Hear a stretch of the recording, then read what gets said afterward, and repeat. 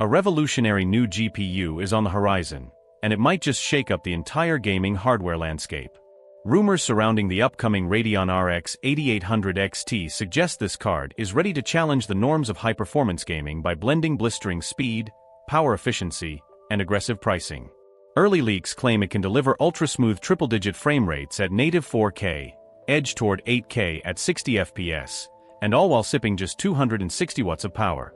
Perhaps even more enticing is its anticipated launch price, reportedly under $800, which could be a game-changer for gamers in the US and beyond, especially after years of eye-watering GPU prices climbing well above $1,400.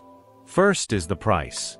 NVIDIA's RTX 40 series has pushed flagship GPU pricing into territory that many consider unjustifiable. Even the used market, which cooled off after the crypto mining boom collapsed, still sees older top-tier cards lingering around the $500 mark. Then there's energy efficiency. Electricity rates in many US states are climbing, often exceeding 15 cents per kilowatt-hour, with peak-hour surcharges pushing that figure even higher. GPUs that consume 350 watts or more become not just costly to run, but also generate uncomfortable amounts of heat, turning gaming rigs into space heaters. AMD seems to have kept all this in mind when designing the RX 8800 XT. A look at the design and build. Leaks and early images from board partners show a sleek, minimalist card roughly 11 inches in length. Its triple axial fan setup is encased in a muted black shroud, with subtle crimson accents around the fan hubs paying homage to the brand's legacy. Instead of going overboard with flashy RGB, AMD has opted for an elegant, understated aesthetic, ideal for gamers who prefer a clean setup, especially in glass panel cases. The RX 8800 XT sticks to a dual-slot design, freeing up space inside the chassis for accessories like capture cards or high-end sound cards. A brushed metal backplate with a glowing Radeon logo adds a touch of refinement, and the inclusion of traditional dual 8-pin PCIe power connectors means you won't need to fuss with NVIDIA's newer, often problematic, 12 VHBWR plug. The card also includes stiffening bars to combat GPU sag, and every unit comes with a small, adjustable support arm to provide additional stability, no tools required. Architecture and performance details. Under the hood, the RX 8800 XT uses AMD's RDNA 3 architecture, leveraging chiplet design for better yield and cost efficiency. The main GPU die, made on TSMC's 5nm process, handles compute tasks, while the surrounding memory cache chiplets use a 6nm process. This split-die approach means fewer manufacturing defects per chip, resulting in better overall production yield. Inside, the card houses 48 compute units, totaling 4,608 stream processors. These are backed by upgraded second-gen ray tracing cores that promise improved performance over RDNA 2. The 96 MB of third-generation Infinity Cache acts as a hidden performance booster by minimizing memory latency and power draw.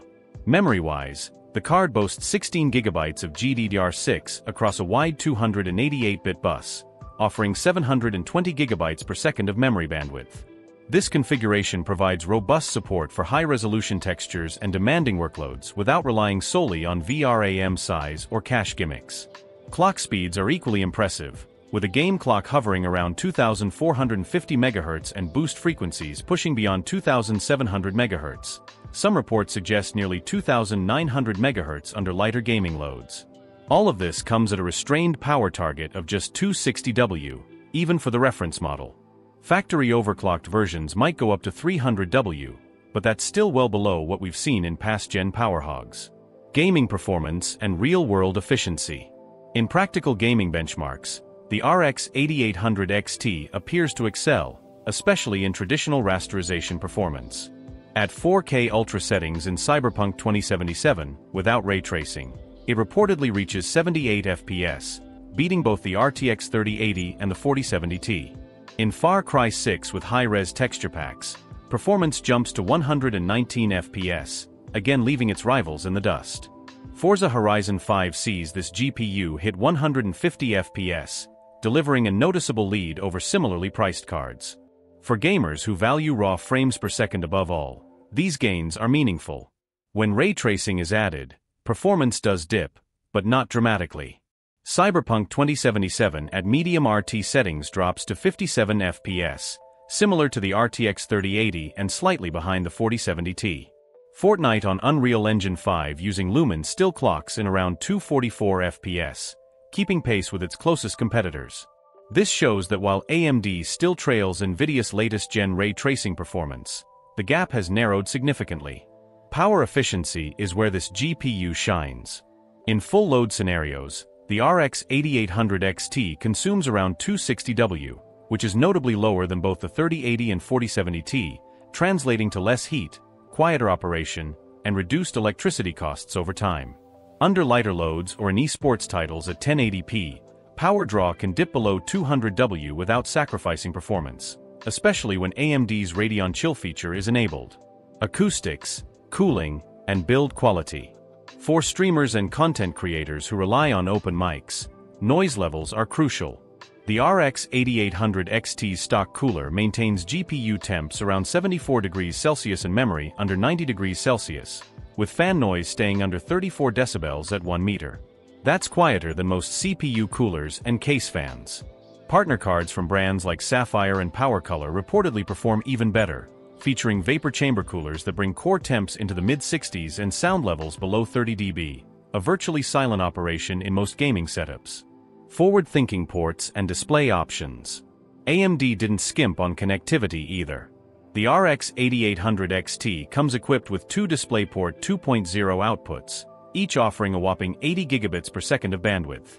This ensures compatibility with future high refresh rate 4K panels and even true 8K 60 setups without compression.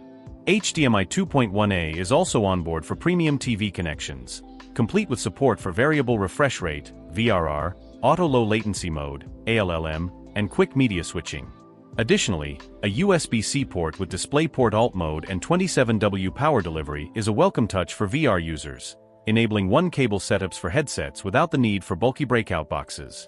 Tweaks, undervolting, and software support. Tinkerers will find plenty to like.